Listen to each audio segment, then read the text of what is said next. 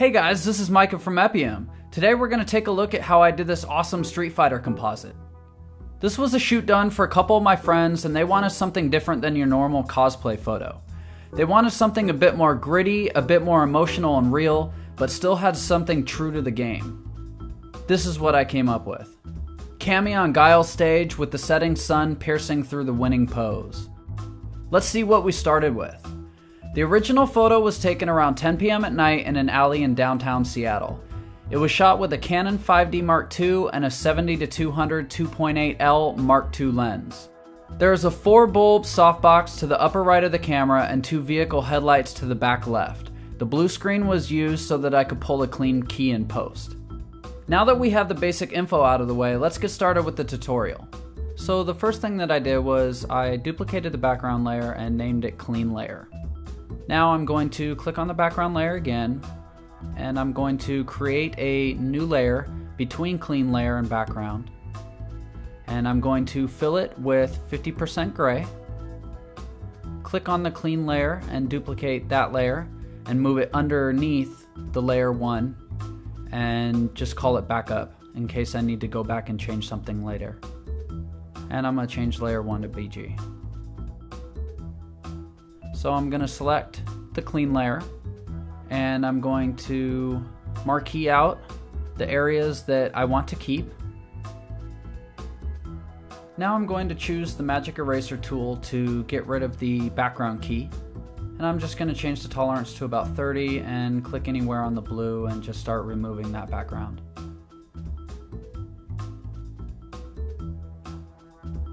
Then I'm going to choose the regular eraser tool and just clean up anything that the magic background eraser might have missed.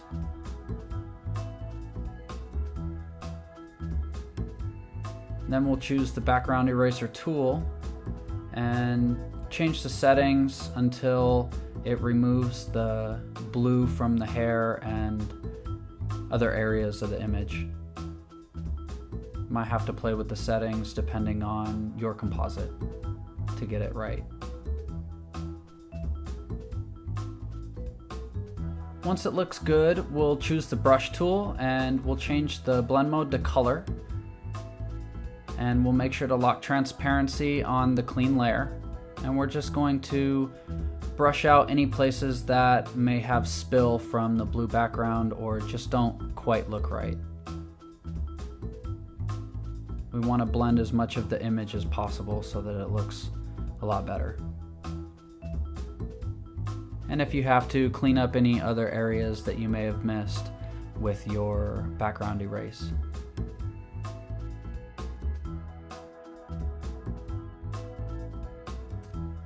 Now we want to clean up the edges and whatnot, so we're going to command select the clean layer and go to select modify smooth, and I'm going to smooth it by 2 pixels. Make sure it looks good. And then I'm going to inverse that selection and select modify feather. I'm going to do that by 2 pixels. And if the feather looks good, I'm going to delete it a couple times. And if it's a little bit too much, you can just go in your history tab and go back a bit. Once it looks great, deselect. There are a couple ways of doing the next part of this tutorial. I chose this way because it's easier on the Photoshop cache while I record the tutorial. Otherwise, I may have lag issues. So if you know of the other ways, go ahead and do that. This is just the way I chose for this. I'm going to select all and choose the background layer and copy that layer and then make an entire new document. Choose image rotation 90 degrees clockwise. And go back to my original image and click on the clean layer and command copy it and paste it into the new document. Then I'm going to put it in the area that I want it to be and transform it.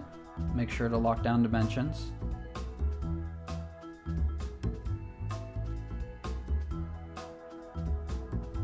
And change it to the size that I want to fit in my comp. Then I'm going to zoom in and just bump the layer down a little bit so that we don't see that feathering on the bottom of the legs. That looks pretty good. For the background, I decided to use a rendition of Guile's stage from an awesome artist called sith-x. You can find their work on DeviantArt.com. Amazing work, you should definitely check them out. And I'm going to select all and copy and come back into our new document and paste it in. And I'm going to transform it to be somewhat larger than Cammy.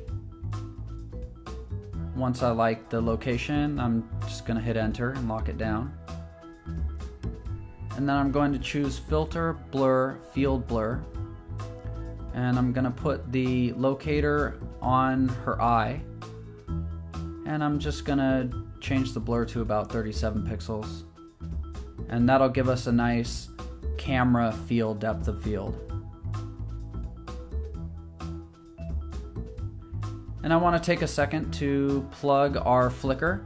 You can check out this photo and the rest of our composite photos and our Project 366 photos and everything else that we do that is a part of Epiem on flickr.com/epiem. Definitely check that out. Please comment and favorite our photos, add us as friends, and we'll do the same for you. Now let's add our adjustment layers, and we're going to start with the curves. We're just going to make the image pop a bit more and start to blend the colors together by adding a levels and a couple gradient maps.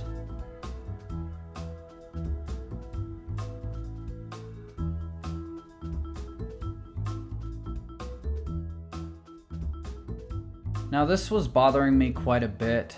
It's the cast from the headlights on the back part of her cuff. So I'm just going to use the clone tool and the brush tool to get rid of that nasty shadow. So once everything's complete, I'm going to take the image into After Effects to add the flare. The thing is I don't want to use the PSD file in After Effects because it will completely bog down the system and take way too long when all I need is a reference layer. So what I'm going to do is I'm going to save for web, and I'm going to save it as a JPEG and just choose the destination. And then we'll take that flattened image into After Effects.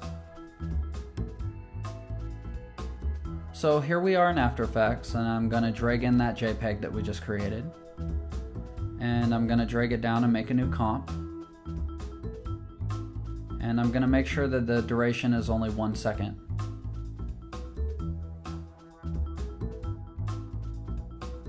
I'm going to go up to Layer, make a new layer, make a new solid. And I'm going to change the name to Flare. Make sure that it's comp size and the color is black. Hit OK and OK. We're going to change the blend mode to screen.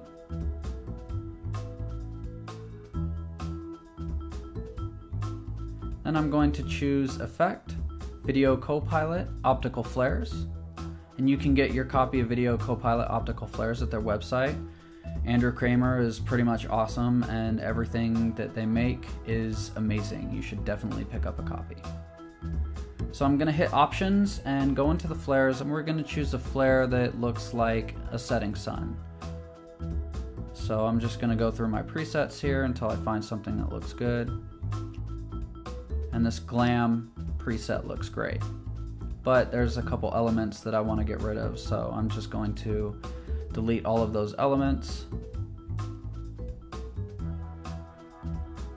And once it gets to the point that I want it, I'll hit OK. And now I'm going to move around the position XY and change the center position a bit just to get a nice glow.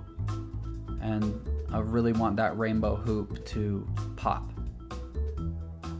Once it looks good, I'm going to delete the JPEG from the comp, change the blending mode back to normal, and then I'm going to click Composition, Save Frame As, File. Change the name to whatever you want to change the name to, and then hit Render. And once the output's done, we're going to go back into Photoshop CS6. And I'm going to select all and copy it. And select between layer 1 and layer 2 and paste it in. Choose the blending mode screen.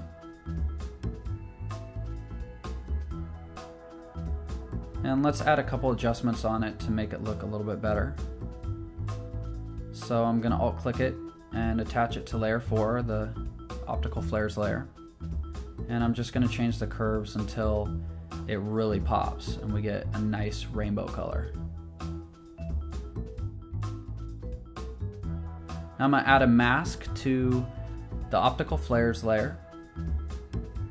And I'm just going to make it a little less intense coming from right behind her. It's just a little overpowered. And we'll clean up the rainbow just a bit and get it to pop a bit more. Now, the last and most important thing about any composite is matching the comp to your original footage. And I'm going to do that by adding a noise layer. So I'm going to add a new layer and choose to fill it with 50% gray. And then I'm going to select Filter, Noise, Add Noise. I'm going to go about 42.44%, Uniform Distribution, and hit OK. And then I'm going to change the blending mode to Overlay.